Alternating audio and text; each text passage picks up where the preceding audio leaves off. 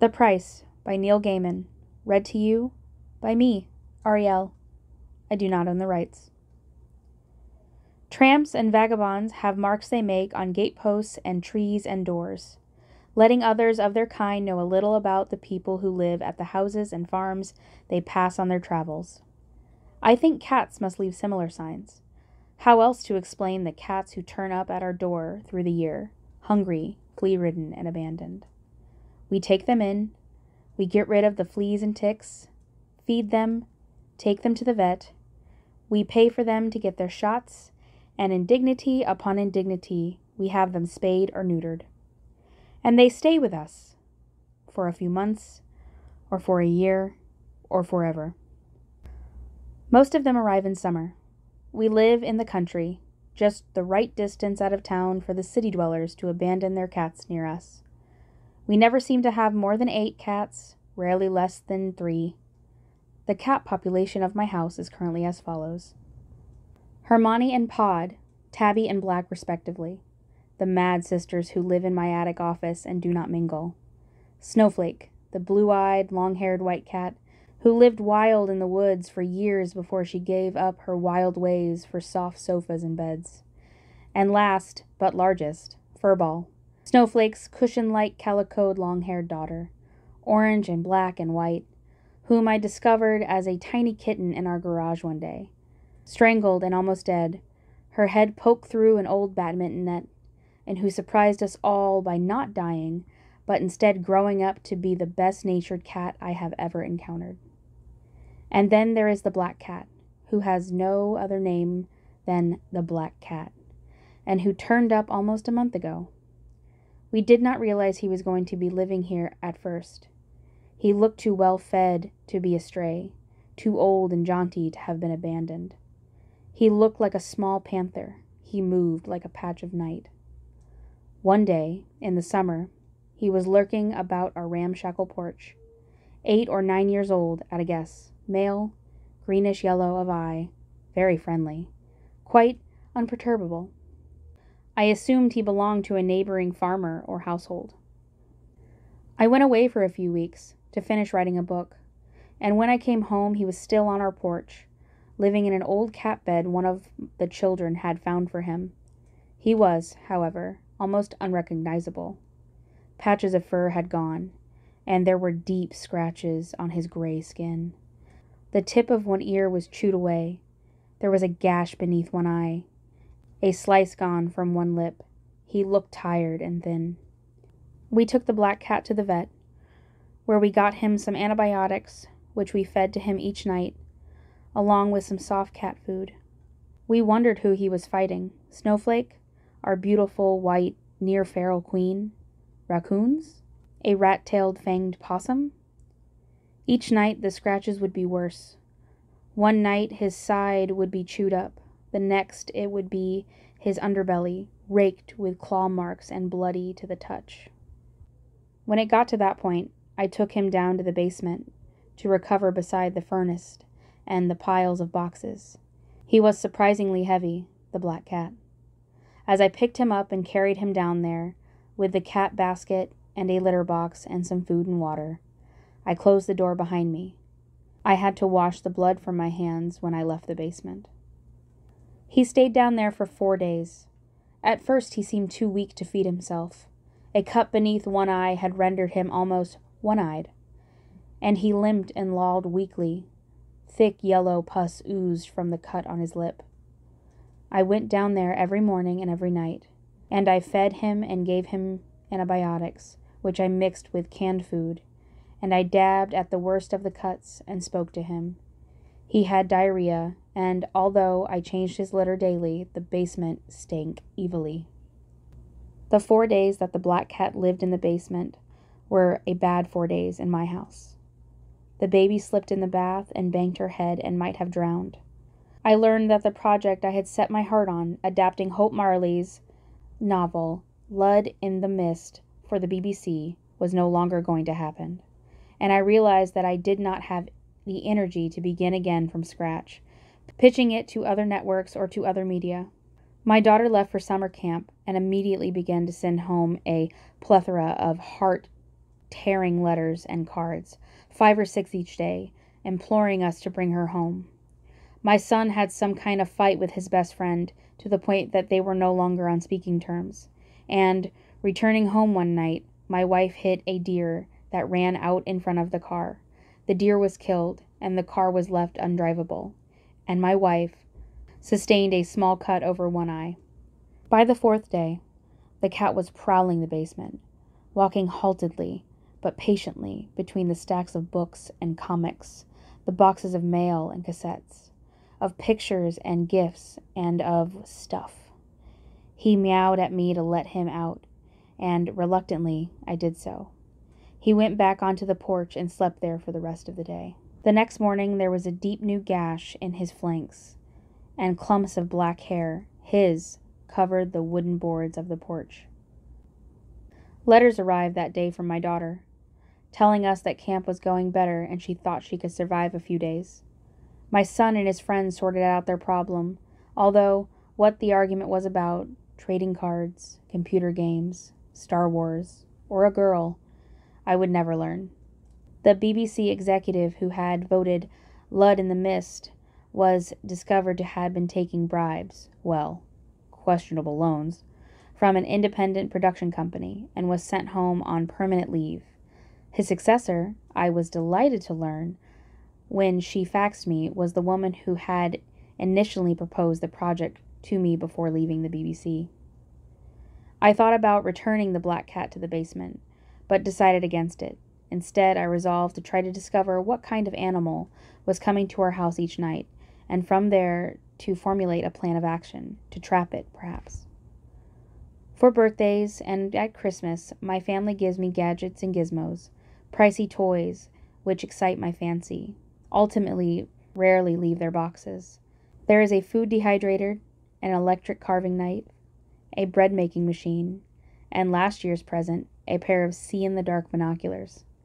On Christmas Day, I had put the batteries into the binoculars and had walked about the basement in the dark, too impatient to even wait until nightfall, stalking a flock of imaginary starlings. You were warned not to turn them on in the light. That would have damaged the binoculars and quite possibly your eyes as well. Afterward, I had put the device back into its box, and it sat there still, in my office, beside the box of computer cables and forgotten bits and pieces. Perhaps, I thought, if the creature, dog or cat or raccoon or what have you, were to see me sitting on the porch, it would not come. So I took a chair into the box and coat room, a little larger than a closet, which overlooked the porch, and when everyone in the house was asleep, I went onto the porch and bid the black cat good night. That cat, my wife had said, when he first arrived, is a person. And there was something very person-like in his huge, leonine face, his broad black nose, his greenish-yellow eyes, his fanged but amiable mouth, still leaking amber pus from the right lower lip. I stroked his head and scratched beneath his chin and wished him well. Then I went inside and turned off the light on the porch. I sat on my chair in the darkness inside the house, with the see-in-the-dark binoculars on my lap. I had switched the binoculars on, and a trickle of green light came from the eyepieces. Time passed in the darkness. I experimented with looking at the darkness with the binoculars, learning to focus, to see the world in shades of green. I found myself horrified by the number of swarming insects I could see in the night air. It was as if the night world some kind of nightmarish soup, swimming with life. And then I lowered the binoculars from my eyes and stared out at the rich black and blues of the night, empty and peaceful and calm. Time passed. I struggled to keep awake. I found myself profoundly missing cigarettes and coffee, my two last addictions. But before I had tumbled too far into the world of sleep and dreams, a yowl from the garden jerked me fully awake.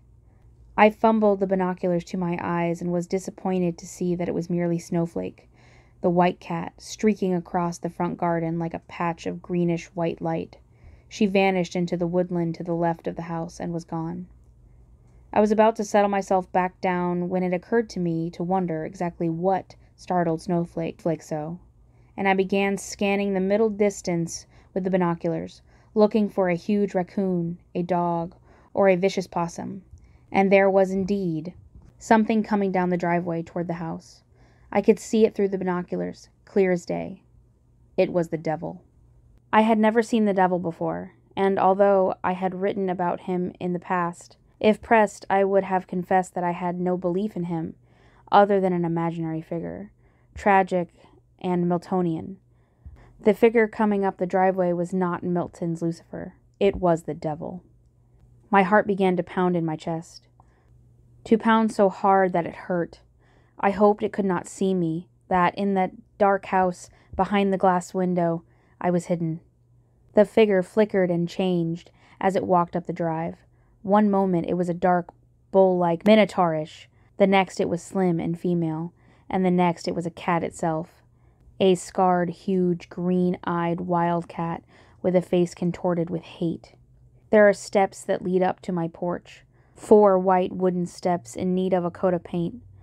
I knew they were white, although they were, like everything else, green through my binoculars. At the bottom step, the devil stopped and called out something that I could not understand. 3, perhaps 4 words in whining, howling language that must have been old and forgotten when Babylon was young. Although I did not understand the words, I could feel the hairs rise on the back of my neck as it called. And then I heard, muffled through the glass but still audible, a low growl, a challenge, and slowly, unsteadily, a black figure walked down the steps of the house, away from me, toward the devil. These days the black cat no longer moved like a panther. Instead, he stumbled and rocked, like a sailor only recently returned to land. The devil was a woman now. She said something soothing and gentle to the cat, in a tongue that sounded like French, and reached out a hand to him. He sank his teeth into her arm, and her lip curled, and she spat at him. The woman glanced up at me then, and if I had doubt that she was the devil before, I was certain of it now. The woman's eyes flashed red fire at me, but you can see no red through the night vision binoculars, only shades of green, and the devil saw me through the window. It saw me. I am in no doubt about that at all. The devil twisted and writhed, and now was some kind of jackal, a flat-faced, huge-headed, bull-necked creature, halfway between hyena and dingo. There were maggots squirming in its mangy fur, and it began to walk steps. The black cat leaped upon it, and in seconds they were a rolling, writhing thing, moving faster than my eyes could follow. All this in silence. And then a low roar, down the country road at the bottom of our drive. In the distance, a lumbering late-night truck. Its blazing headlights burned bright as green suns through my binoculars. I lowered them from my eyes and saw only darkness, and the gentle yellow of headlights, and then the red of the rear lights as it vanished off again into nowhere at all. When I raised the binoculars once more, there was nothing to be seen, only the black cat on the steps, staring up into the air. I trained the binoculars up and saw something flying away, a vulture perhaps, or an eagle, and then it flew beyond the trees and was gone. I went out onto the porch and picked up the black cat and stroked him and said kind, soothing things to him. He meowed piteously when I first approached him, but after a while he went to sleep in my lap, and I put him into his basket and went upstairs to my bed, to sleep myself. There was dried blood on my t-shirt and jeans the following morning. That was a week ago. The thing that comes to my house does not come every night, but it comes most nights. We know it by the wounds on the cat, and the pain I can see in those leonine eyes. He has lost the use of his front left paw, and his right eye is closed for good. I wonder what we did to deserve the black cat. I wonder who sent him. And selfish and scared, I wonder how much more he has to give. That was The Price by Neil Gaiman. I hope you enjoyed this reading, and if you did, let me know so I can do more. Have a good day.